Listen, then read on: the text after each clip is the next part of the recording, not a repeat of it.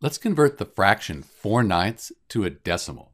So there's two ways we could do it. One is we could just put 4 divided by 9 in our calculator, and we'd end up with 0.444, and the 4's keep repeating. So let's just put a bar over this 4 to show it repeats.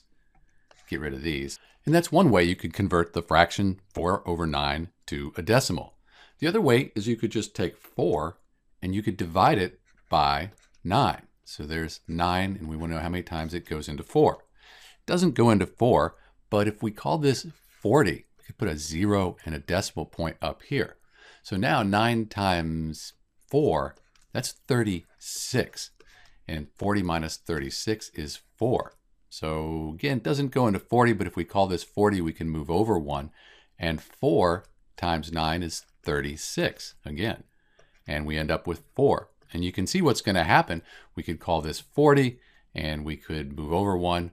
4 times 9, that's 36. And we can just keep going. So this is why we call this a repeating fraction. So in answer to our question, 4/9, the fraction 4/9, is equal to 0.4, and the 4, it just keeps repeating. This is Dr. B, and thanks for watching.